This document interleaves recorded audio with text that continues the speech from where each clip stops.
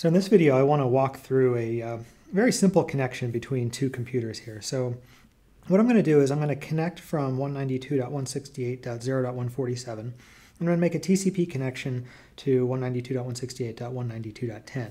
And so usually the device that is initiating the connection is called the client. And then the device it's connecting to is called a server. But of course, once they're connected, it doesn't really matter who connected to who. They can both send data bidirectionally. And so what I'm going to do here is I'm going to start this connection from port 56208, which is just kind of a randomly selected port, and I'm going to connect to port 13 on the server. And then what's going to happen is the way this server is set up is when you connect to port 13, the server is going to send back just a little bit of text that has the time of day in it, and then the server is going to disconnect. And so this will basically let us walk through setting up the connection, getting a little bit of data from the server, and then walk through the disconnection. And so the first thing that's going to happen is the client is going to send a packet to the server to initiate the connection. And in that packet, it's going to give it the initial sequence number that the client's going to use. And normally it'll just pick a random number for the sequence number, but in this example, I'll just start with the sequence number equal to 0, just to kind of make things simple. And to tell it that this is the initial connection, it sets this SYN bit. These are all the flag bits that are in the TCP header. And one of the flag bits is the SYN bit, which stands for synchronize. And so it sets this SYN bit to tell it to synchronize. This is a new connection, and the sequence number is going to be 0. And then the server is going to respond by acknowledging that. And so it's going to send a packet in the other direction with the acknowledgement bit set. And so it's going to say acknowledge. And then it's going to use this acknowledgement number to tell it the next sequence number it expects. So it's going to say the acknowledgement number is 1. Because the client just said its sequence number is 0, so the server is going to acknowledge that and say the next sequence number it expects is 1. In this same packet, the server is also going to set its own SYN bit and send its sequence number, which in this case I'll just say 0, but again, it's going to pick a random sequence number. And then the client is going to acknowledge that with an ACK with the acknowledgement number of 1. And it's going to set its sequence number to 1. And there's no data in this packet, so even though the sequence number is 1, the server doesn't receive any data, so it's still expecting the next byte of actual data to show up with sequence number 1. And so at this point, with these 3 packets back and forth, the connection is established. So at this point, the connection's established.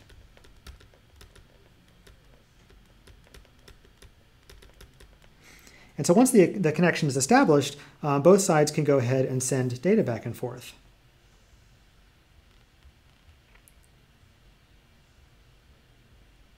And so in this particular case, there's some software running on the server that whenever anything connects to port 13, it's going to send back the time of day. It's just going to send back a string with the time of day in it.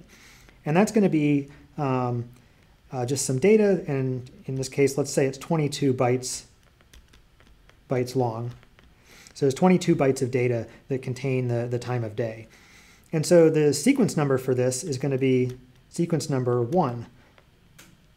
But then what's going to happen is the client is going to acknowledge that with an ACK. And the acknowledgement number is just going to say what the next sequence number it expects. So the sequence number it was expecting was 1, right? Because the client initially sent sequence number 0 as the SYN, and so the client is now expecting 1 to be the next sequence number. And so it acknowledges that, saying it's acknowledging and saying that 1 is the next number it expects. And now it's receiving something with sequence number 1, but it's receiving 22 bytes. And so what it's going to do is it's going to respond saying that the next thing it expects is 23. So it's going to acknowledge and say that the next sequence number it expects is 23, because it's already received bytes 1 through 22. And so the next thing it expects is 23. And then at this point, the server has sent the time, and so the server is going to go ahead and disconnect. So this is kind of the end of sending data, and the server is now going to disconnect, and what it does is it sends a packet with the fin bit set And in this case, the sequence number is going to be 23 because that's the next sequence number. And so the fin bit is just another one of these bits that are in the TCP header, and its purpose is to say that the connection is finished or we want to disconnect. And so the server wants to disconnect, so it sends a packet with the fin bit set, and it's sequence number 23. And then the client is going to acknowledge that.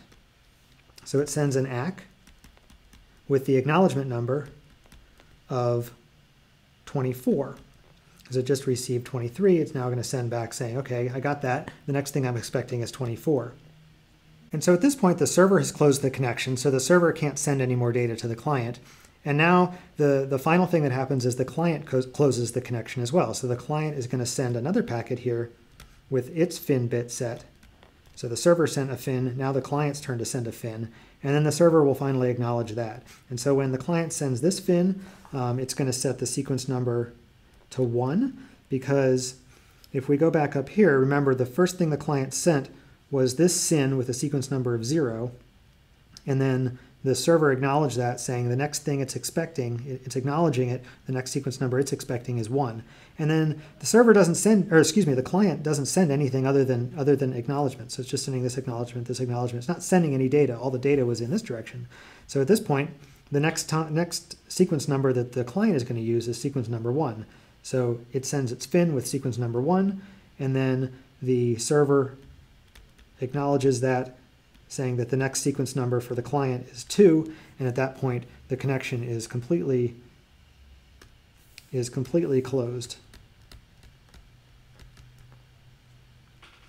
And so I actually set this connection up, and we can take a look in Wireshark. I captured it in Wireshark. And so I would encourage you to try this as well, is go into Wireshark and try to capture some TCP traffic and see what you see.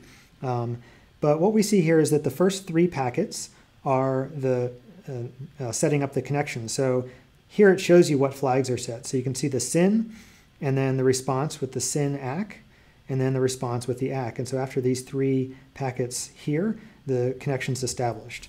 So we have the SYN with the ACK, and then the ACK. And at that point, we're established.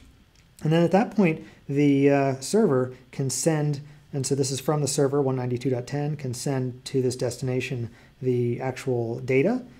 And if you look down here in the data, you can actually see it has the time and date, which is what this particular server does. And then you can see the acknowledgement again from the client. And then the last 4 packets are the fin from the server, the ACK from the client, the fin from the client, and then the ACK from the server to close the connection.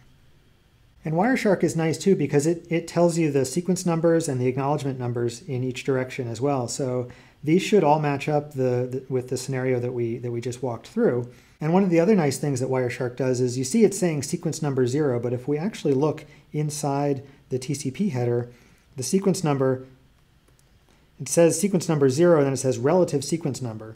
And if you actually look at the data, you can see it's actually this 5105B621. So it's picking this kind of random sequence number, but Wireshark is nice enough to just sort of subtract out that starting sequence number and then show all of these numbers as relative. So it's a lot easier to follow that way.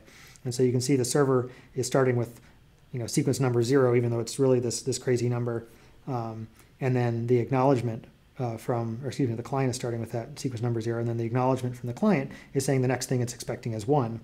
When really, so this is B621. If we look at the client and we look at the relative ACK number, it's actually saying B622.